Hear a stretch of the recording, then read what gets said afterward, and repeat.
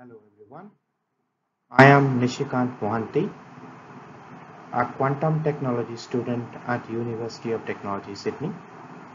This is my presentation on quantum approximate optimization algorithm, aka as QAOA. In the course of this presentation, I'm going to discuss understanding of QAOA and the circuit building approach. So, on the course of this discussion, we will cover the following contents. What is combinatorial optimization? QAOA algorithm background, QAOA steps, the max cut problem in terms of QAOA, the choice of unitaries for constructing QAOA circuit, the choice of gates constructing a QAOA circuit, and a 2-qubit sample QAOA circuit. Let's start with an overview of combinatorial optimization. By definition, combinatorial optimization is a process of searching maxima or minima of an objective function f whose domain is a discrete but a large configuration space. We will go to the mathematical definition in the next slide, but the examples of combinatorial optimization are traveling salesman problem, bin picking, linear integer programming. These problems are traditionally called as NP-hard problems and is quite difficult and cumbersome to solve using normal computer or a classical computer.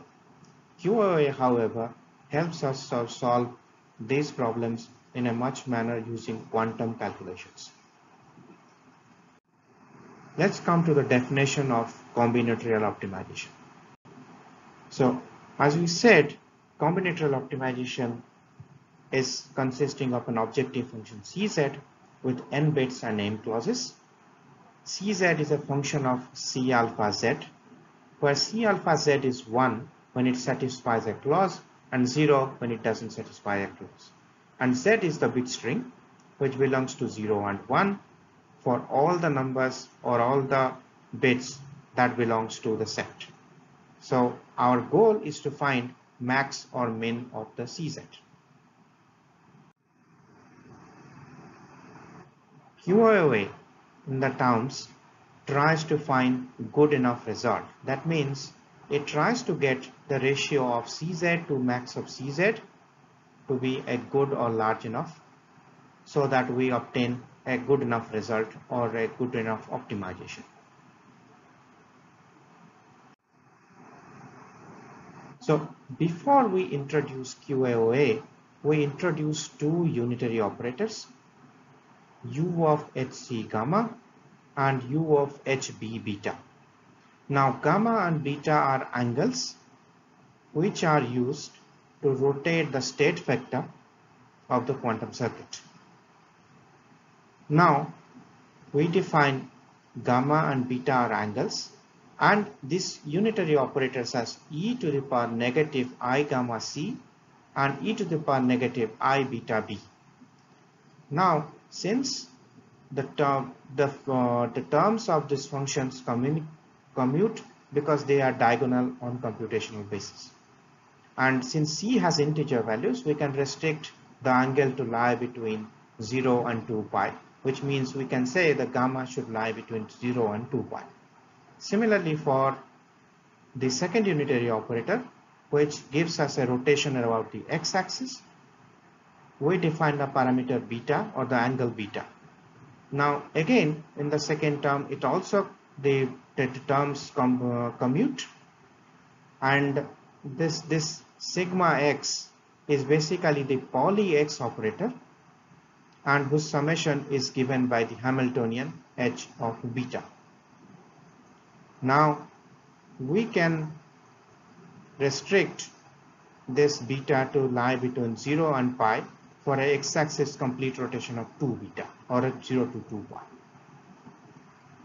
These things will make sense in the later course as we use or employ these unitary operators to construct the QAOA circuit. Now let's briefly touch the steps we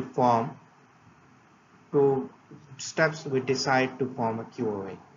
We decide the round of optimizations, or we decide the number of iterations, which is called P. We have a set of angles gamma and beta, and we have a C alpha Hamiltonian, which is used to define the QAOA circuit. Now steps are as follows. We initialize all the qubits into a superposition state, and for each step of the optimization, which is between P or number of steps, we apply gamma and beta sequentially. Now we create a quantum state which is constructed with gamma, beta, C alpha, and summation of this gives us the expectation value of the quantum circuit. Let's do it in a simple way. We start with a superposition of all qubit, which is basically applying Hadamard on each qubit. Then we initialize the parameter P and pick up an angle gamma and beta. Then we apply the second unitary operator. We apply the unitary operators gamma, h of c gamma and h of b beta, alternate fashion till we reach P. And we measure the state vector or the computational basis to obtain the value of z or the bit string. And since we obtain the value of z, and then we feed back again to the computer, and we repeat the steps number of times till we reach P. Now here important to observe is that for any expectation, the expectation value of the cost function is given by f of gamma beta, which is basically a state vector of gamma beta, cost Hamiltonian, and again the state graph of the gamma beta. Now with enough repetition, we can produce a string z with Cz, and which is near or greater than Fp, or basically we can reach to a maximum value of Fp for a certain angle gamma and beta. Let's discuss the circuit diagram of QAOA. As we said previously, we initialize all the qubits. Let's say all are initialized in the 0 state. Then we apply Hadamard on each qubit to put them into superposition state. Then we apply the first unitary operator e to the power I gamma. Then we apply e to the power I beta, and we keep on repeating till we reach P. And in the end, we measure the bit strings. The steps they show, the H is basically the Hadamard, then the unitary operator gamma, and then the unitary operator beta, and then it's measured till P. The last one is the measurement. Quite simple circuit diagram. We will discuss it in the later slides, how to form it using proper gates that is available in the current quantum computing scenario. Now, the question is, how do we choose P? Now, as we know, P is the number of rounds of optimization. Now, let's say MP is the maximum value of FP, or the maximum value of the state vector, or that is for the angle gamma and beta. Now, from adiabatic theorem, we can prove that MP, as P tends to infinity, is max of Cz. So, if P is large enough, we can obtain an exact solution. But if we give P a little bit, a finite number of steps or a finite cutoff, we can reach an approximate solution. Then the second question is, how do we obtain gamma and beta? How do we decide on the angles gamma and beta? So for an arbitrary step in the process of QAOA circuit, where the angles are gamma I and beta I, and the unitaries are u of hb beta I and u of hc gamma I, and we know from the previous slide is that the max of if the MP is Cz max. So we need to find angles gamma and beta for which the function Fp could be maximum. Now, there are no fixed methods to find these gamma and beta for a QoA circuit. However, the creators of this algorithm, Farai and Goodman, they suggested that we can use a classical algorithm to evaluate gamma and beta. And one of such classical algorithm is grid search. And for a fixed number of p, or we say finite cutoff of. We will now look into how we employ QAOA to solve a combinatorial optimization problem called max cut. The max cut, as you see, is basically dividing graph into two parts so that between the two sets, the number of edges crossing them is maximum. So as you can see, this graph, the small graph, is converted into this graph with two sets of vertices, and the number of edges crossing between the vertices is maximum. We want to solve this problem using QAOA.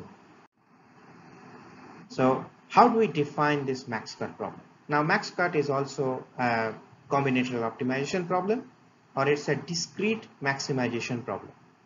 So the cost Hamiltonian of the max cut is given by half of Zi Zj, summation of half of Zi Zj, and where half of Zi Zj is 1 for if the edge between J and K is a cut, and if it's not a cut, then it's it's a cut, it's a -1. If it's not a cut, it's 1.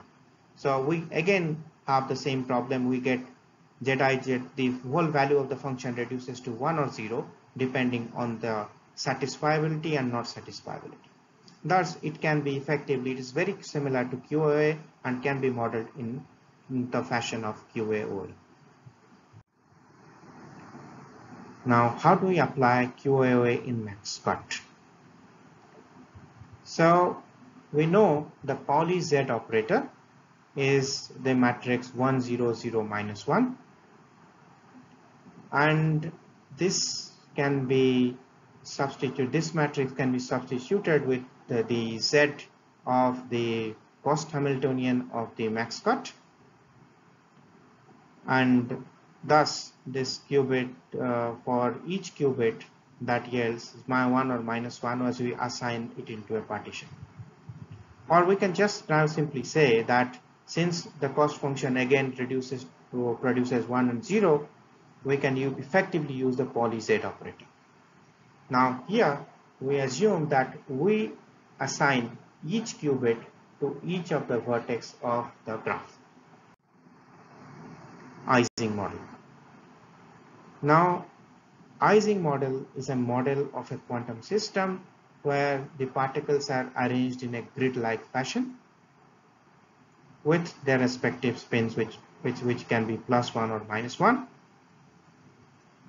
and the cost function of this Ising model is given by this thing, hc equal to minus of j of ij, sigma z, sigma I, sigma z, and h of I, sigma x, where I and j are adjacent particles.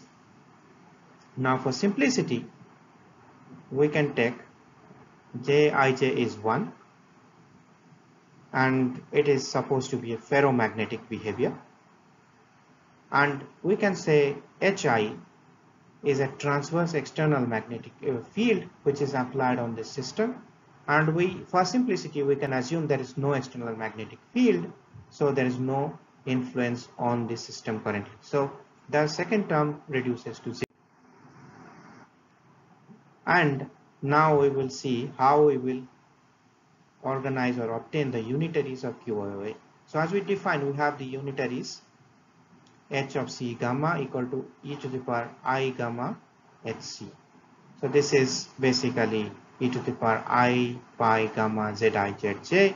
So with this we can create a Hamiltonian, or we can create a matrix with diagonal elements like this. So to achieve this matrix, we can use the control Z operator. Now, as you see, the control Z matrix is all diagonal element except the last diagonal element is -1. So, which is e to the power I pi. Now, if we say it's a diagonal matrix, we can model this as this one, e to the power I gamma pi. Now, to obtain the other terms, we can use the x rotation or the poly x operator. Now, we multiply an x operator, it gives another term, which is I gamma pi. Now, we multiply another one x, then it goes to the second term.